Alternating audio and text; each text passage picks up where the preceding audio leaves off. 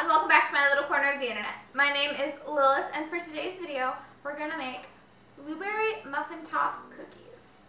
So a while back, the Bundle Company put together a bundle of 50 ebooks with tons of vegan cookbooks, minimalist, zero waste, and stuff like that all together. And I bought it, and I've been using the books to flip through for inspiration for my menu each week. If you didn't know, I make and deliver food here in Austin, so if you live in Austin, check out my Instagram. I post the menu each week, take orders, and then deliver on Tuesdays. So if you're interested in buying food straight from me, check that out. So this week we'll be recreating one of the recipes from one of these books. This recipe comes from the Epic Plant-Powered Kids Food Cookbook, which I feel like is a really interesting and great idea. Vegan food directed for kids. But honestly, I'm just a big kid, so I want these cookies. This book is by Ellen Fisher, and I know of her, but I've never really watched her stuff. Some of y'all may know her, so we're going to recreate this one today and see if it's as delicious as it claims to be. And one more thing before we jump into this recipe, I am working with a company called Formulate. They make custom shampoo and conditioner, and there's a link down in the description box to enter a free giveaway, so you can win a free custom shampoo and conditioner. One of the things I really like about that company is they take your zip code and then they look at what the weather is in your area, and they take that into consideration when creating your formula. Here in Austin, it's summertime, it's really hot, it's really humid, and it's very hard to control the frizz. So I'm very excited. I'm about to get my first shipment from them. Hopefully it will help control this mess. All right. Now that all that's out of the way, we're going to jump into this recipe. I'm also going to be making a 2-time of this recipe. The original recipe only makes 12 cookies, and I'm going to be making 24. A couple other things, I'm using frozen bananas because I do not have any ripe, fresh bananas right now. When my bananas get really ripe, I freeze them, so these will work just fine. And I'm also going to be using almond butter instead of tahini because I ran out of tahini yesterday. Kind of upset with myself, but hopefully almond butter will work. We're gonna find out. And then something special I'm doing with these cookies, because for people that ordered on my menu this week, if you donated to one of the Black Lives Matter charities, I'm giving away free cookies. So I'm also going to be sprinkling some bourbon vanilla sugar on top, just to give it a little extra, just to make it a little extra special. So for this recipe, you will need oats, dates, applesauce, baking powder, baking soda, bananas, cinnamon, vanilla, salt, tahini or almond butter, and then the sprinkle of sugar on top is optional. Like I said, it's just something special I'm doing. You'll also need frozen blueberries. I have those in the freezer. I'm going to take those out when we're ready for them. So I love a super easy recipe where you just blend the ingredients up, and that is definitely what this is.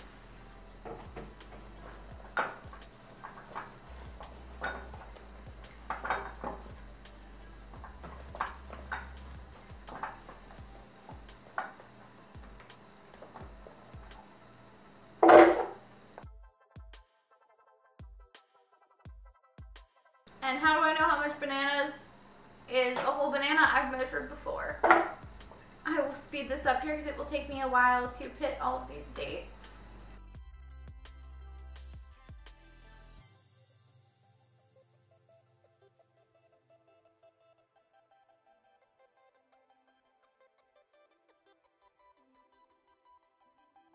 Okay, now my hands are all sticky.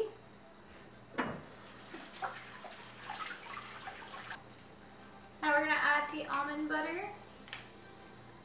Remember, the original recipe is tahini, but we're using almond butter because that's what I have. And sometimes that's what you got to do when you're cooking. Use what you have.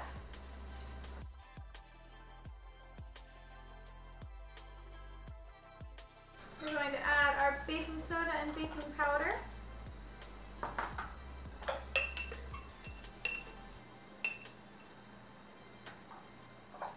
Add our cinnamon.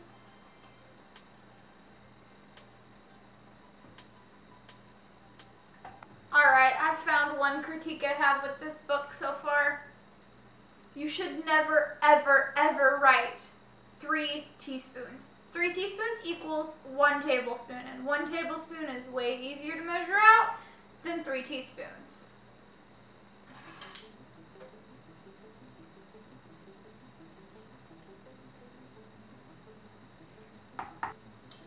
Add our pure applesauce. So I think my camera cut out at some point, but I've just been adding all the ingredients to the blender, really hoping that it doesn't overfill because I still have to add the oats. I probably shouldn't have tried to do a 2-time all at once.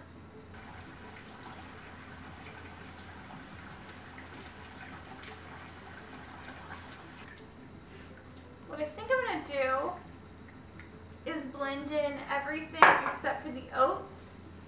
And then if there's room, add the oats in, or like take a little bit out and then add the oats in. Hopefully that works. And as per the recipe, when I do add the oats in, I'm only gonna add half, but it's a 2-time, so it's still a lot of oats.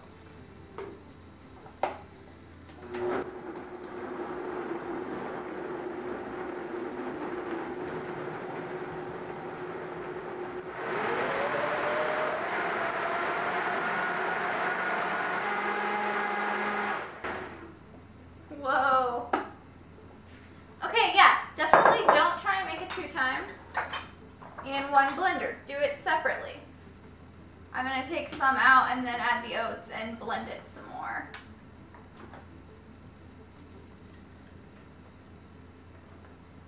Then hopefully it'll mix all together just fine.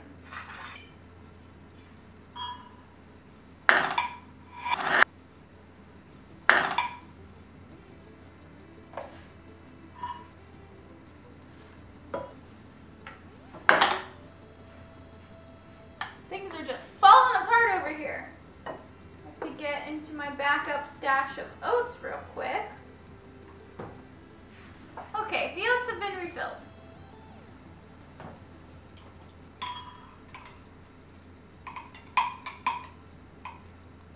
And yet, there I go, spilling them all over the counter.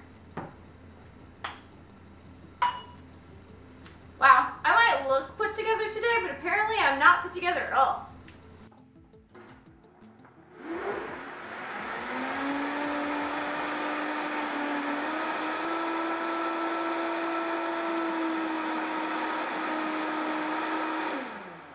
Okay, let's see, did that work? Yeah.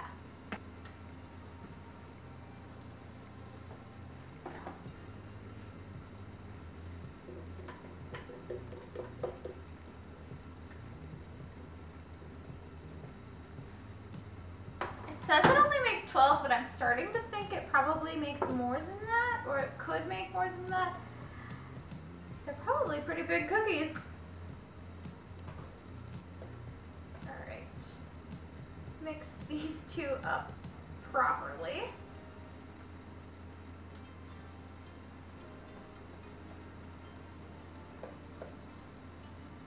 Now we're going to mix in the rest of our oats, and we're going to mix in our blueberries.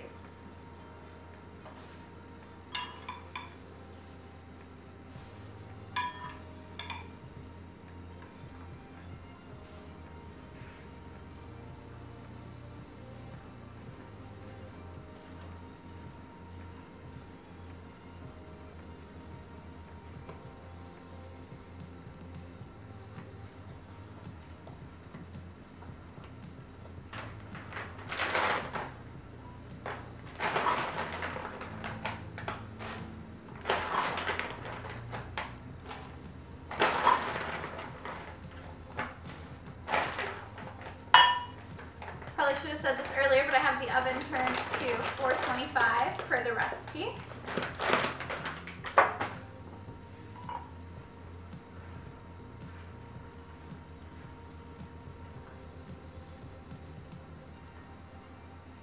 I'm going to try not to mix these blueberries in too much because it will turn the dough, it will turn the batter gray. It's looking like it's too late for that though. Okay, it says to dollop large spoonfuls on a tray with parchment paper. You know, I like to use these silicone mats because it's less wasteful. And since we're doing cookies, it already has where each cookie should go on there.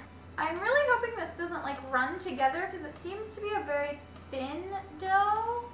It seems to be a very thin batter. So I'm a little bit worried about it all just like together.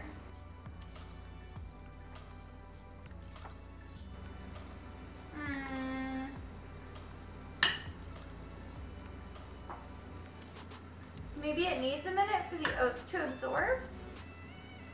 I don't know. This doesn't seem like it really works.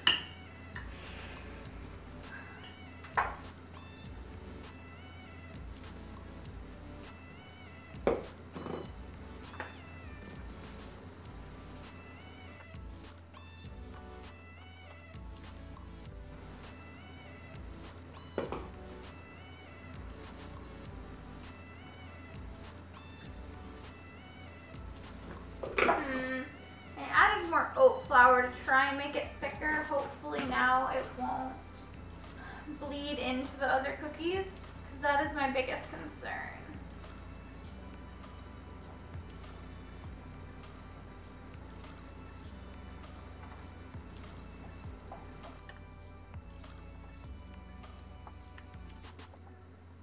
So something I want y'all to watch out for when buying these like influencer cookbooks, when they're from people that are not chefs, they haven't necessarily tested these recipes as rigorously as needed. And so you might think, oh, well, it didn't work out because I don't know what I'm doing, but I'm doing this as a chef. Like, I do this for a living. And some of these recipes from these books just don't work, and they haven't been really tested the way they should be. Or they're not as in-depth. They don't really tell you exactly what the person does. Like this one, it's very thin and it doesn't really make a lot of sense.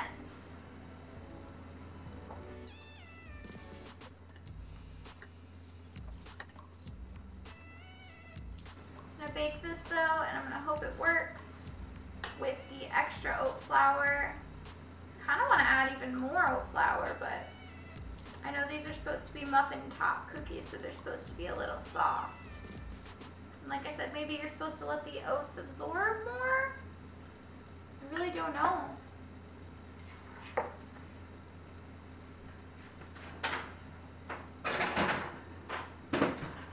This seems like it's gonna make way more cookies than 24, and the recipe says it makes. So the recipe is called Muffin Top Cookies, but it says it makes 12 cupcakes. So I could see this amount of batter making 24 cupcakes, but the recipe tells you how to make cookies. And so I'm wondering if this was labeled wrong or something like that, because it was the right consistency for cupcakes, but it's not really the right consistency for cookies. That is my concern.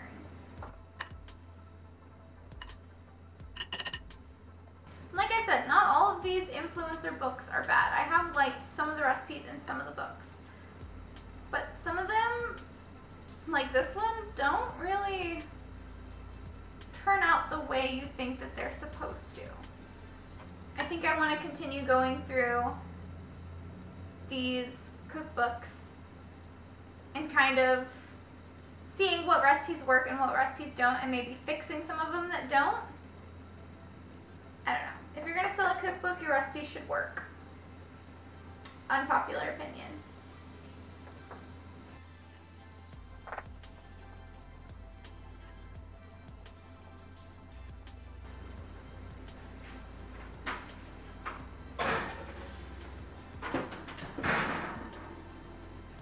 Well, I only wanted to make 24, but it looks like I've got a ton of batter left over.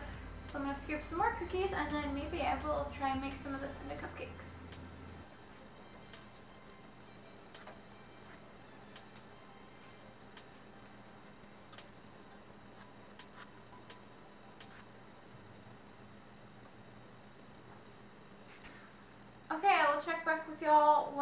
these cookies are supposedly done, and we'll see if this actually worked out.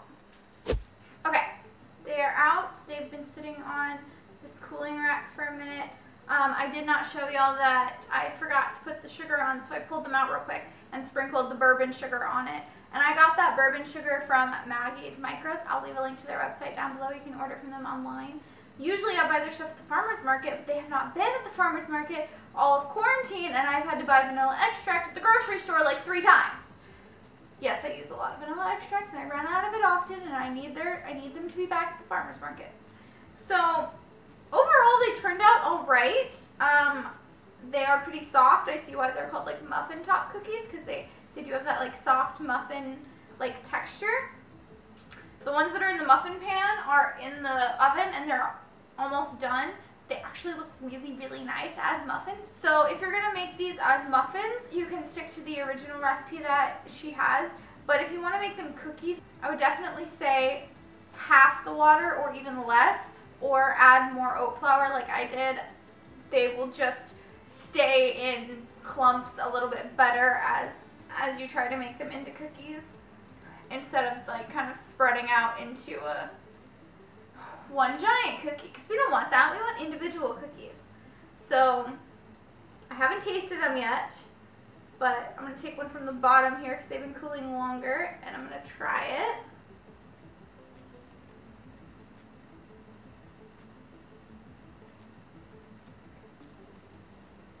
It does kind of taste like a muffin, so like muffin cookies.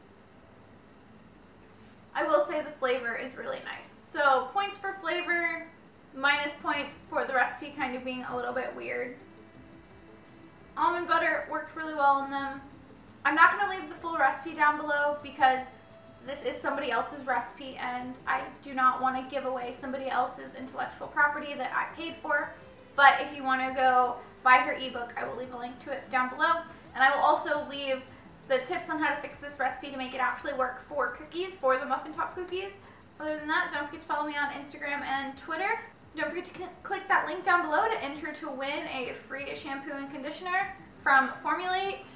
Like this video if you liked it. Let me know in the comments down below if you want me to do more of these review videos where I take somebody's recipe and make it and see if it actually works, and give you tips and tricks on how to make it work if it doesn't, or tips and tricks on just how to make it in general, because sometimes reading a recipe from a book doesn't give you all of the detail that might make it easier to make.